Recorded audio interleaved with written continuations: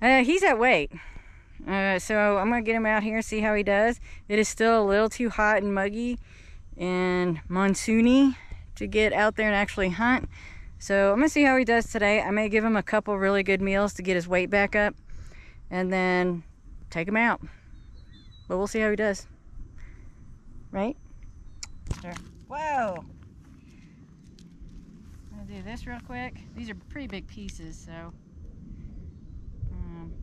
he's at 728, and that's with all of his equipment on.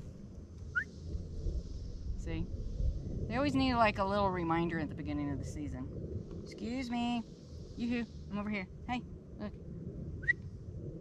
Salivating.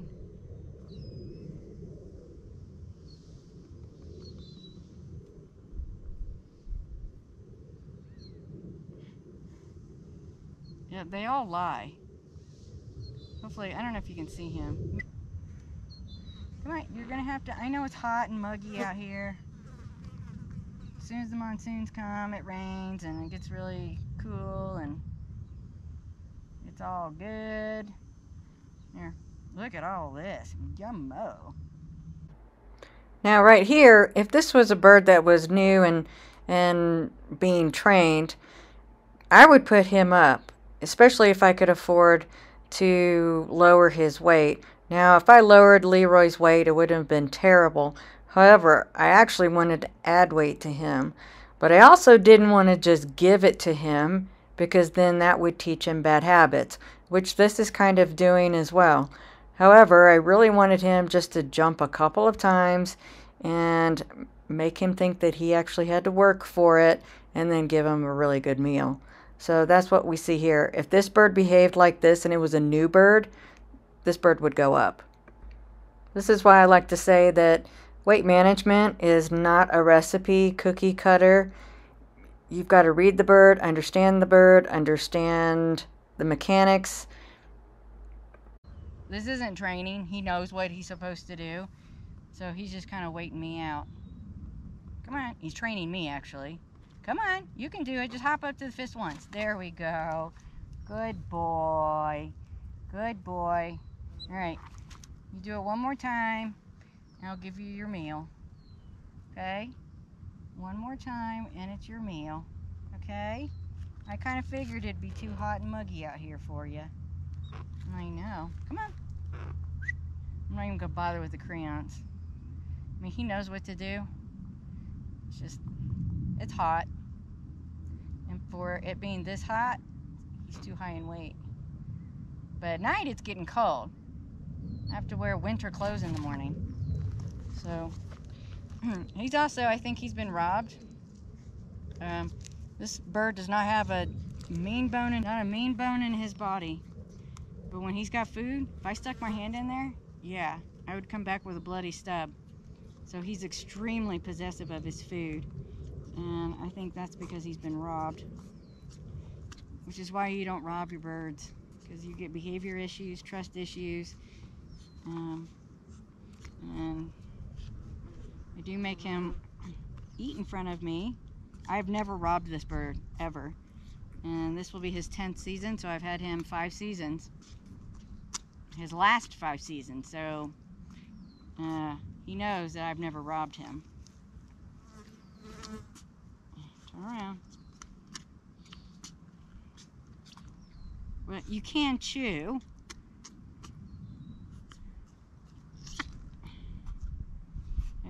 I would hold it for you, but you'd bite and foot me. And I can't see what you're doing. Leroy, enough is enough. You're getting a little ridiculous. Here, just chew your food. You know I don't steal your food, so get over yourself. Here we go. There we go. So he was 728, and that includes his transmitter and his bell, which isn't actually on him, but I account for that. So his ideal weight during the hawking season, when it's like cool out, coolish, is about 725-ish. I mean, I have flown him as high as 770. I wouldn't recommend that. And it was probably something, it was stupid. And I can't remember why I did it. But yeah, you don't have a whole lot of control and it's dangerous. I have had him a whole lot lower, like in the 17s, even 700. But I don't like getting him that low. He'll work at 720, 730. I keep him that.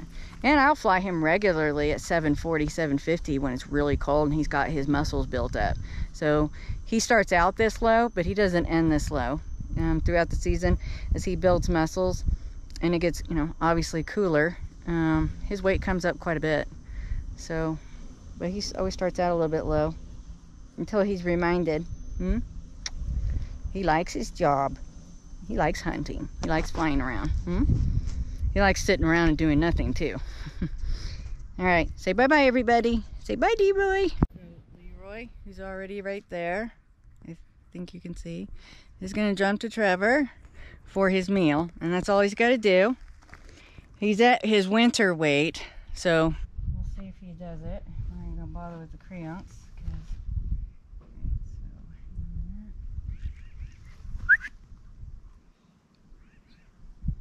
He's like, ooh, that's kind of far. Come on. Yeah, he's, whoa. Look at that. Yum. Doesn't it look appetizing, Leroy? He's like, it does.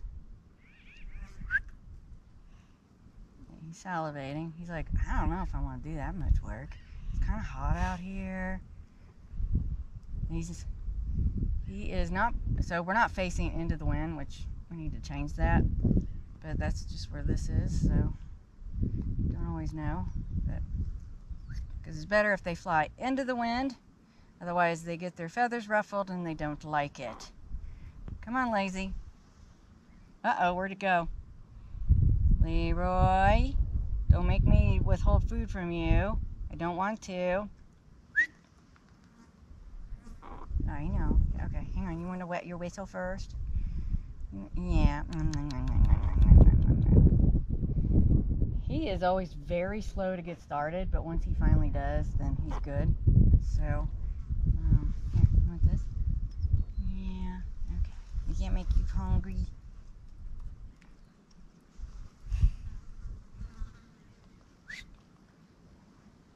Right. He also does this when that parasite is brewing. So, you know, it's hard to tell sometimes.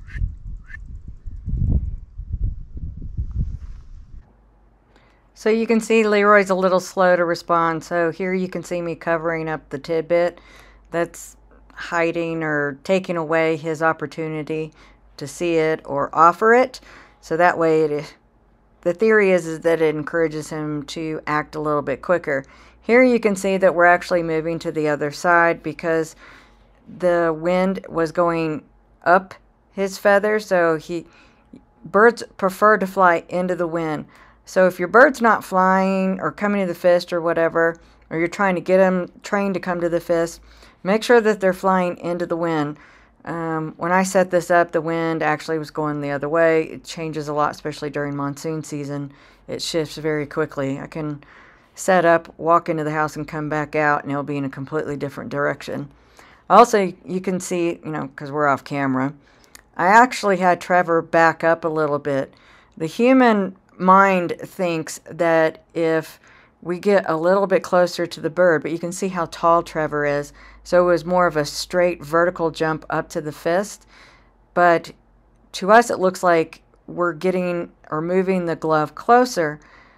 If you back away to where they have to fly at more of a low climb versus a straight vertical, you may get a little bit more success. And he did eventually, once we adjusted all this, he did come in the glove pretty quickly.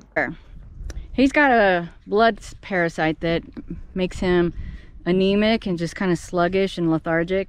And this is sometimes what it looks like at the beginning of the season. So in the seasons past, I would start his medication about 2 months before I knew I wanted to lower his weight, because it's very difficult to do weight management when you're feeding them twice a day to get medicine in them. So, and then plus you don't want to start out like this. But since he tested, his blood smear showed in March that he had no parasite. This is now an experiment. So I wanted to lower his weight, and then now I'm going to take him down pretty soon.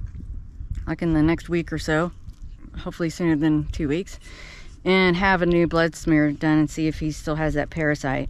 If he does, he'll go on his medication and we'll just deal with it. But just wanted to see, that was only kind of a way we could find out. But anyway, he's gonna get his meal. Everybody's gonna get the day off tomorrow.